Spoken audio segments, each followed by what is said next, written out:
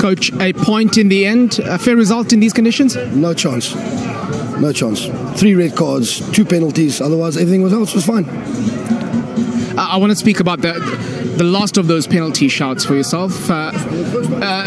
First or the last one, how much of that did you see and how much do you feel it really was or should have been given?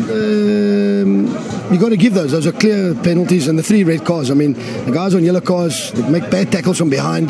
You're going to get bad tackles on conditions like this. I mean, but you got to be given a red card. It's and you got to be given those penalties. I mean, we don't get them, and but I mean, it's poorly handled. That's for sure. As far as the football is concerned, credit to both teams. No football, difficult to play.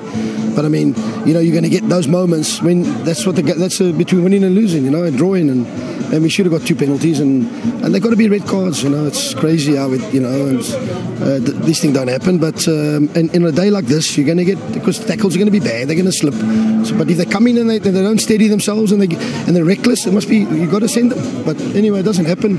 So we're not come down to Durban, we not have much rubber the green down here. Thanks, Coach. Thank you.